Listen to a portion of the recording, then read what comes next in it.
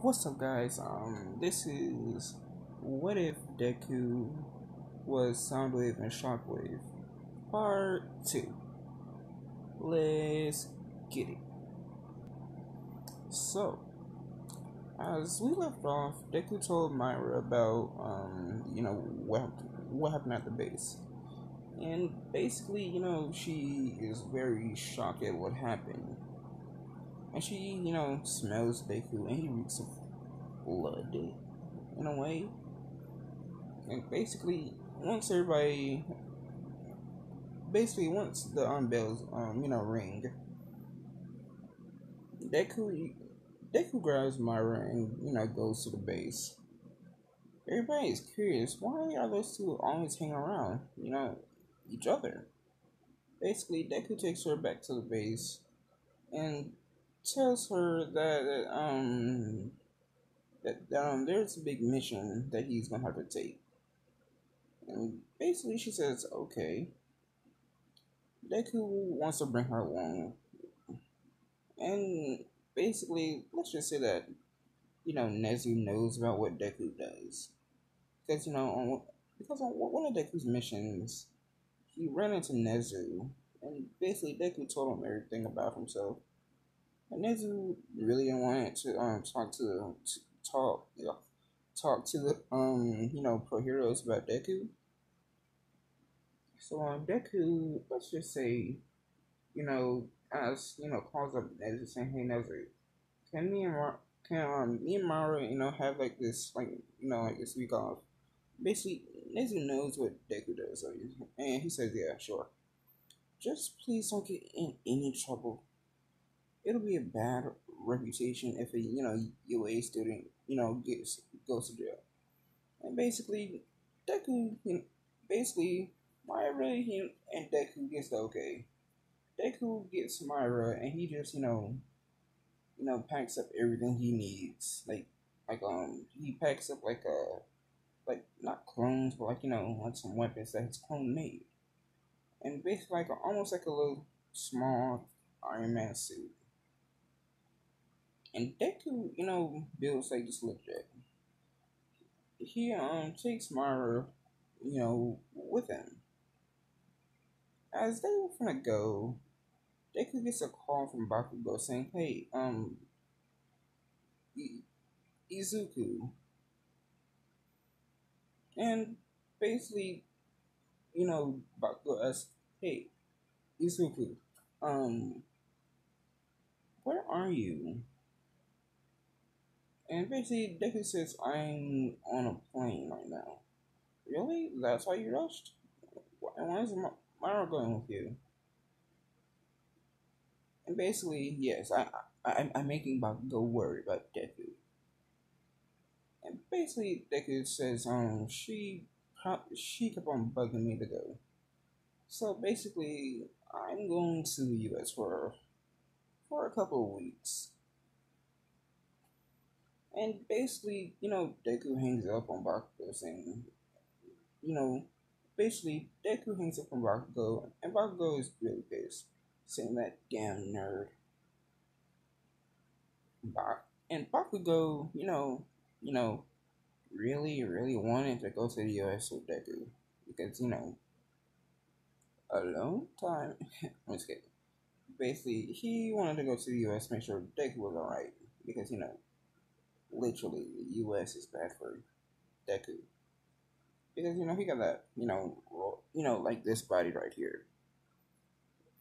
Everything except for the helmet. He just wears clothes, or like he has like a slimmer fit of this for Deku. So basically, Deku goes to the U.S. Not actually the U.S. He goes to not Wakanda. Yeah, he goes to where the Avengers Tower is. And basically, Deku, goes there, and basically Tony Stark never died. He never died. Basically, Tony Stark, goes. I mean Deku, knocks on the front door saying, "Hey, is anybody here by the name of Tony Stark?" around Black Panther. Basically, Black Panther opens the door and says, "Oh, soundwave. I mean, shockwave. What are you doing here?" I had a little message from you, not from me, like from a person by the name of Tony Stark. Basically, Black Panther puts his head down, saying, "Oh, wait, Tony Stark," and basically, Deku says, "Yeah, from where?" He says, like from some place out there in space, like somewhere on Earth. And basically Tony Stark never died. He just faked his death. He used like a clone, like an actual decoy or clone. He makes a decoy, and he puts that in his place. And basically Deku, basically it said don't tell nobody else except for Black Panther. And Deku just really just told us the Black Panther himself. And Deku goes to his jet and takes Black Panther to where he got the coordinates. And they look down and they see a fucking Hydra base, like an old Hydra base. And basically, Black Panther told Deku who Hydra was. It was like a Nazi, thing. And Deku basically Soundwave was like like no. And he sends like this armada of clones of Soundwave Deku. I mean Soundwave and Shockwave. Basically like some beast like beast robots. And basically Deku, hold on. Basically Deku told all of them to go in there and take down every last one of the Hydra, people, Hydra soldiers. As that was going on, back at UA, they saw on the news that armada of like not aliens, but of robots has took off with like this logo on it. It's like a yeah, it's basically like a Decepticon logo. And basically, Bakugo really doesn't know who the Decepticons are, and that's like a little snip of what's going to happen next. What if? So basically, Bakugo, calls up Deku saying, "Hey, Deku, have you seen on the news? There's a armada of robots that look like you." And basically, Deku really says, "Oh, okay. Call me back. I'll call you back in a few." And he hangs up on Bakugo. And Bakugo is really mad right at this point. Deku, tells Maru to get like the not the Hulk Buster, to get like the cannon, not the cannon shit. He tells Maru to give like the plane commands. Basically, the plane transforms into like this berserk thing, like a bigger version of this. And basically, Deku just you know gives it the command to take out everything except for a person named Tony Stark. And Black Panther is like, wow, I need him to join me.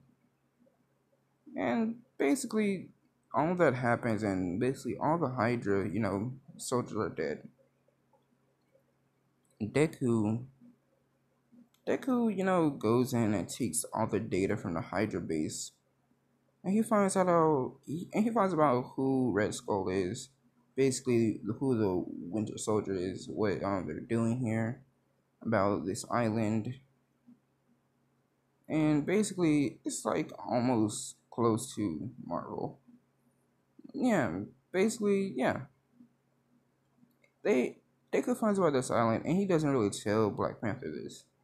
And basically, Black Panther goes in there and finds Tony, all hooked up to machines, basically like a robot, basically. His arm and leg is, gone and replaced with a machine. And his arc reactor is like almost dead. So basically, Deku, took some blueprints from Jarvis, and he, told, Screamwave to help, Iron Man, to help Tony Stark. Basically, Tony Stark, asks, "How did you get this tech?" And basically, Deku says, "I learned it and took it." And Tony got really mad because he saw the specs of what Deku had on. It was like the Iron Man suit, but like upgraded. It was basically like this, except for his chest was like the Hawk. And Tony gets really pissed at Deku and tries to punch him. And Deku just says, "I'm sorry, but I had to." And basically, Tony just started questioning Deku, saying, "What did you do? What did you do to my industry?" But basically, Deku tells him what happened, saying, "Your industry is fine, Mr. Stark. I made like this, almost like a clone of you. What? I went to your body, not your real body. I took some DNA from your hair that you had in your brushes, and I asked one of my clones to create like another clone of you. So basically, your whole thing has been run by me." Basically, Tony's like, "Wow, this kid can run the whole country by himself, probably." And basically, Deku gives Tony like his armor back, but not like his real armor. It's basically like what Deku has on, like this, but it's basically slimmer from Tony. And Deku is, calls Bakugo back saying sorry. "I went into an area that had no service." Bakugo was like, "Oh, they found out the Armada was like a hoax." Oh, and basically Deku was like, "Oh, thank God." Hold on. So as Deku, catches Tony up on everything and what is going on, hold on. Tony just really surprised that what happened. And um, basically they get back to America, and Deku tells like his clone to disperse.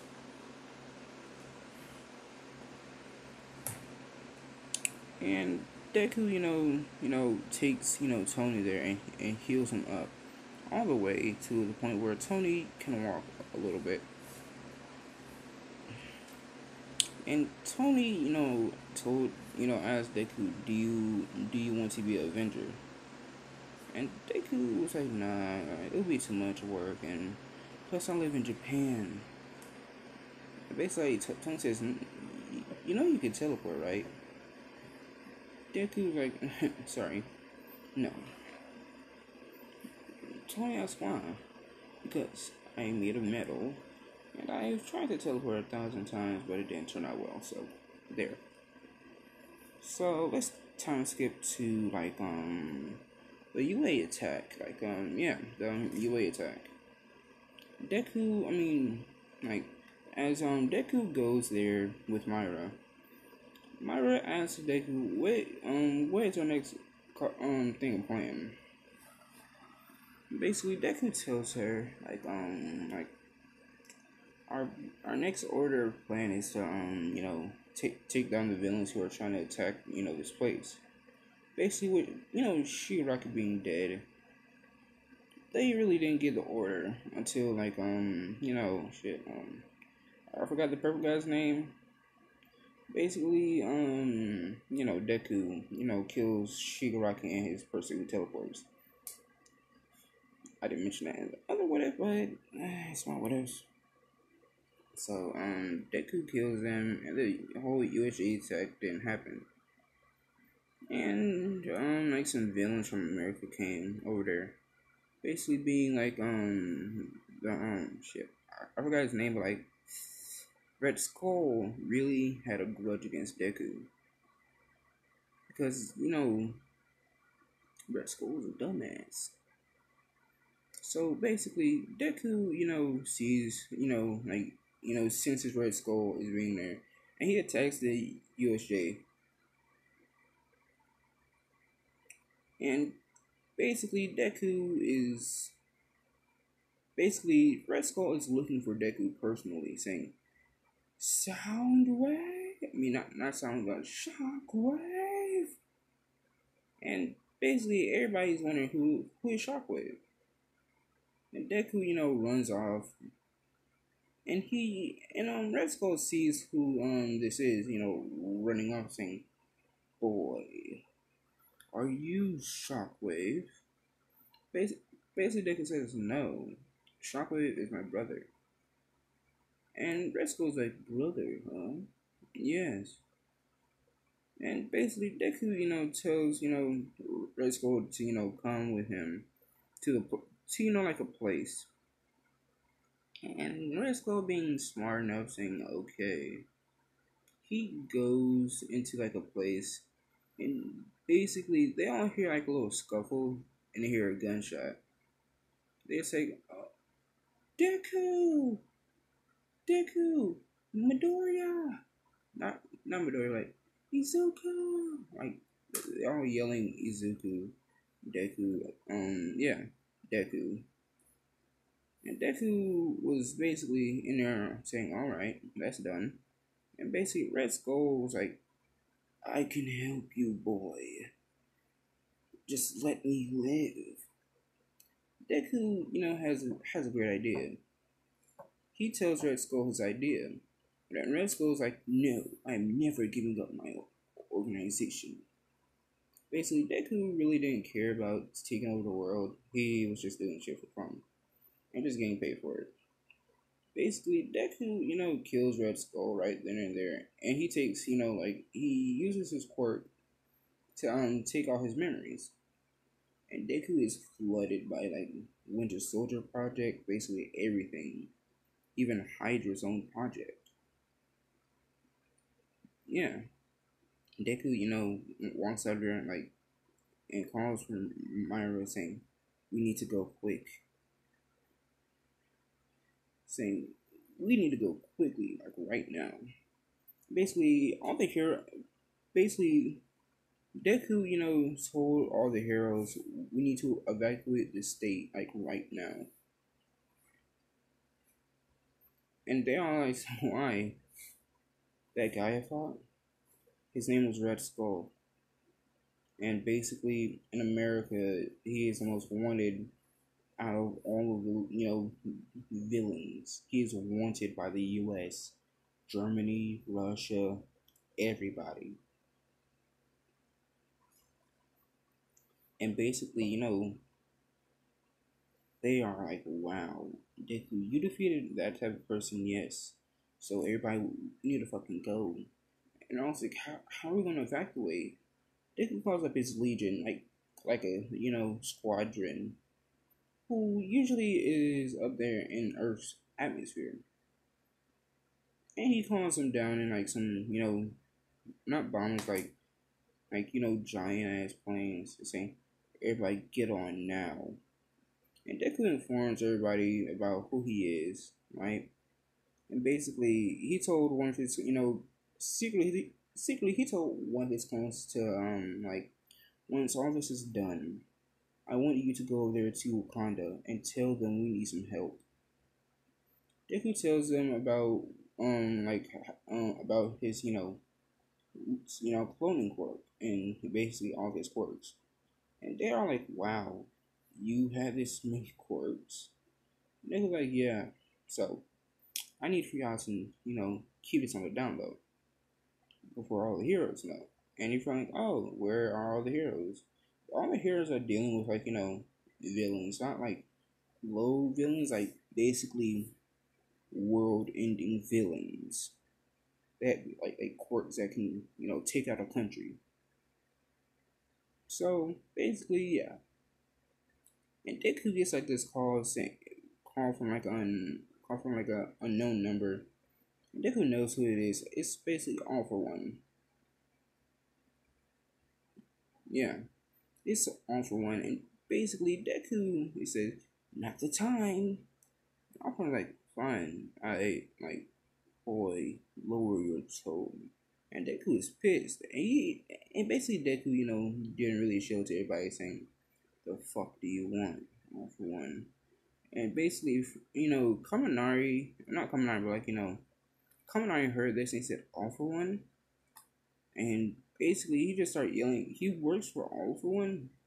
And Deku hears it and he says, "No, I work alone. My, my intentions are none of your fucking business, Kaminari. You think of even telling the heroes, I will have my legion burn this bitch down." And basically, everybody's like, "This isn't the same Deku we all know and love." Deku was like, "Yeah, you fucking think." And basically, saying like, yeah, basically like that. And Deku, let's just say, our boy Deku, hangs up on All for One like a G saying, "Fuck you. I'm never gonna join your piece of shit of a league." And basically they're like, "Wow, he literally made fun of, you know, not Izuku, not I mean, he literally made fun of All for One right then and there."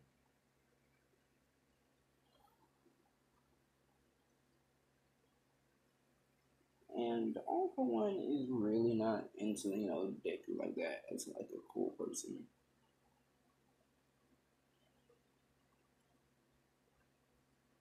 And Deku gets really caught off guard because, Deku just really just talks to All for One like that.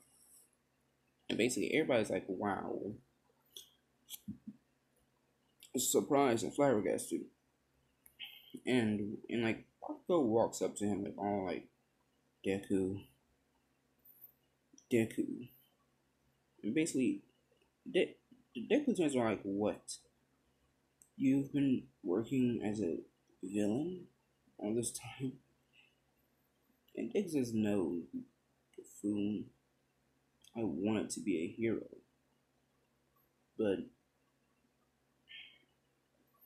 All Might died." And basically, no one knew that All Might died except for Deku and Myra. And they're really suspicious about that. Like, "What do you mean All Might's died?"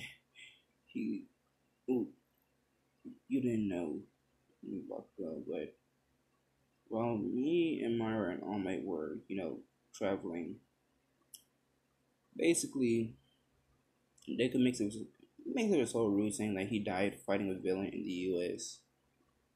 I mean, not in the U.S., but Germany. And they're wondering, like, "Why were y'all in Germany?" And Deku tells them, "We were visiting one of All Might's friends." And basically, Deku gives the cue to Myra and his clone, telling Myra to put on the glasses. And he telling Myra to put on the glasses. And basically his clone uses like this quirk that the clone has. It's called erase. Deku erases their memories, like from like what Deku said at first, and they're all like wondering where are we going. And Deku says, "I just took you out for like a little fun joyride from America to Japan." And now we're gonna cut to the moon. On the moon, the Autobots and the Decepticons are fighting each other until not you know Starscream picks up like a detection on the radar, saying that, "Master, look at Megatron. I've picked up a distress signal from the planet Earth." And basically, Megatron sees this and he's like, "Get us there now." And basically, they teleport into Deku's base, literally right dead center of it. And they're wondering like, where are they? And they look around and they see like this logo. Or like a mix between Decepticon, Predacon, and Autobot logo. And I'm like wondering, what is this place?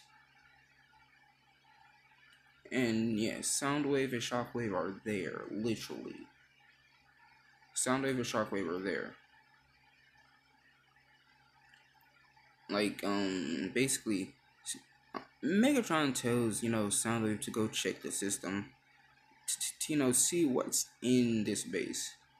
And Soundwave sees the same coding he would use, but, like, advanced, further above, like, his. And Soundwave sees, tiny little robots. Not robots, like, beasts that are being fed by, like, robots. Tiny little clones of Deku.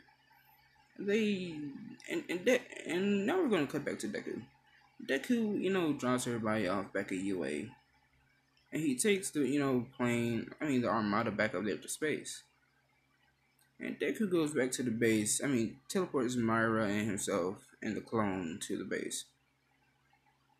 And he sees these robots just staring like, who are you, boy? And Megatron looks at Deku and asks him, why do you have this crest and what does it mean? Basically, Deku tells him what it means. It says, basically, that crest means me, a mixture of machine, human, and a beast, and a hero as well. And they're wondering, like, a hero. And Deku says, yes, I want to be a hero. And basically, Megatron's like, if you want to be a hero so badly, you can die a hero's death. And Deku really didn't want to, so basically he grew into his mech form, and he beat the living shit out of Megatron. Say, you may think you're a king here. This planet is mine. Get the fuck off my planet, or you're dead. Not dead scrap. Or you're scrap. I've been wondering how this suit works. Thanks for telling me that, you bucket of bolts. And basically, Starscream gets mad at Deku for calling Megatron a bucket of bolts. And Megatron sees this like,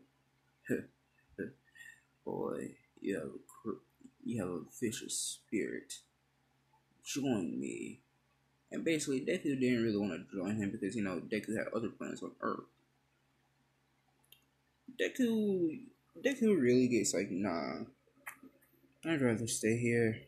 And Megatron asks why. Because I have leverage here. And Soundwave and Shockwave are like, what do you mean? And Deku tells them like this, saying like, this planet has enough resources to survive me for billions and eons of years. And they're wondering like, what do you mean? Deku, tells them that he found a crystal. He calls it not energon, like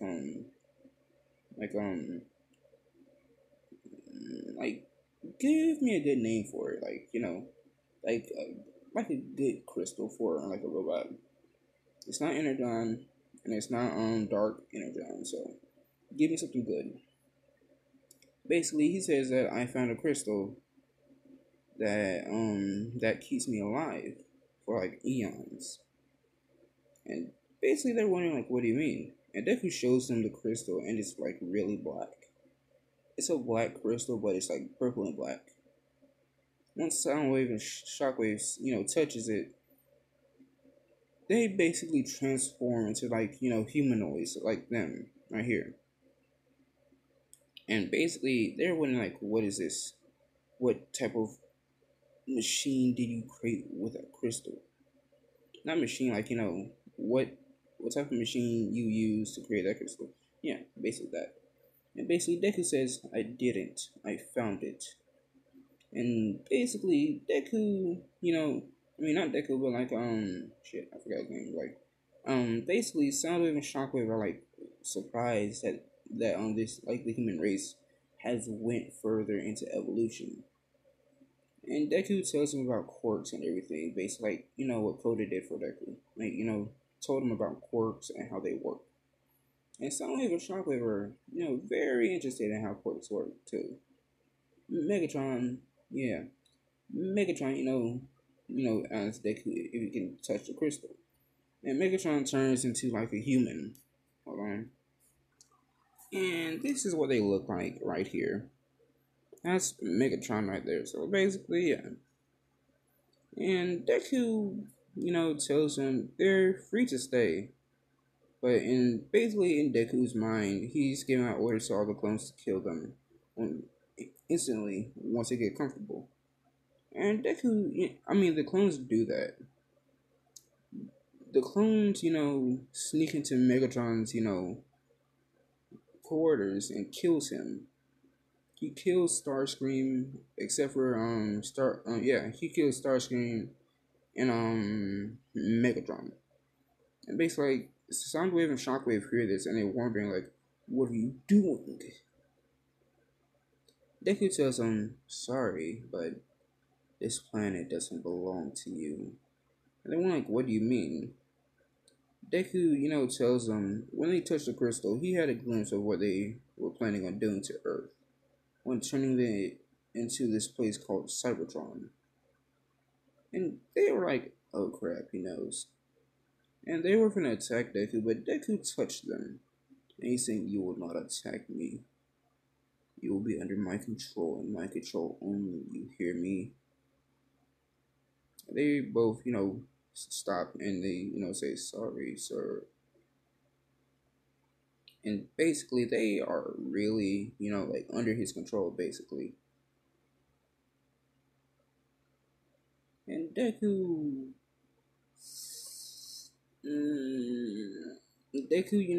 is like, telling them that, and basically, Maru is like shocked at what happened quickly. Basically, Deku tells him, go back to him. I mean, not go back to him, like, he told one of his clones to go to the moon and to go see about these bots called the Autobots. And the clone basically is named Max. Not Max, but like, Stinger. They could tell Stinger to go up there to the moon and talk to these robots called Autobots.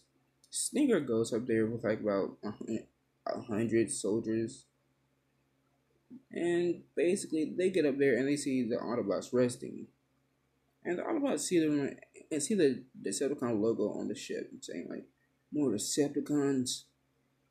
These idiots don't know when to learn." And basically, Stinger goes up to Optimus saying, "Sorry, we're not with them." And basically Optimus like wondering, "What do you mean? Are you Decepticons?"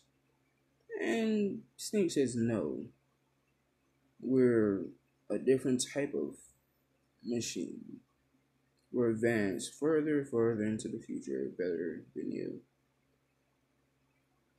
And Deku goes, Stinger goes and helps. Stinger goes and tells the clones to help out, all of them to the ship. And basically, all of them are too big, so Stinger gives, them these tiny little crystals. Like a darkish blue color, like literally dark blue color. And it turns them into like humans. And basically Stinger tells him, if you take those off, you'll turn back into like robots. And Stinger, tells him to come on. My leader is waiting for you. And basically they go all the way back to Earth. And they see a person standing there with like, Soundwave and Shockwave as humans. And basically Optimus is like, what is this? Betrayal? And basically Stinger says, no. This is a greeting party, sir. A greeting party? Yes. And basically, the clones drag out Starscream and I forgot his name, like and Megatron's bodies. And basically, Optimus is shocked at this and asks Deku, human, how did you take them out? And basically, Deku tells him what he did. They're like, wow, like human took Megatron out like that. And basically, Deku, really didn't like, allow them to stay there. On the moon, like, literally, on the moon, Deku, told Stinger to leave like 50, clones up there. And basically, the Autobots didn't notice this at first. Deku told the clones to go to stay up there and repopulate because look, Deku gave them like some human DNA, like male and female human DNA. They turn like semi human. They turn semi human, and they repopulated up there on the moon. So um basically once Deku did all that for Optimus and he he went out with Myra and they ran into like this person who is Toga. And Toga is really not, not working for her League of Villains. Because, Deku killed Shigaraki and his partner who teleports. So, yeah. Deku tells Deku, bumps into Toga and asks him, are you okay? And Toga stabs Deku. But the blade really doesn't penetrate, but it does a little bit. And some black goo just flows out, like blackish red goo flows out of Deku. Saying, you bitch. No, not bitch, like, you monster.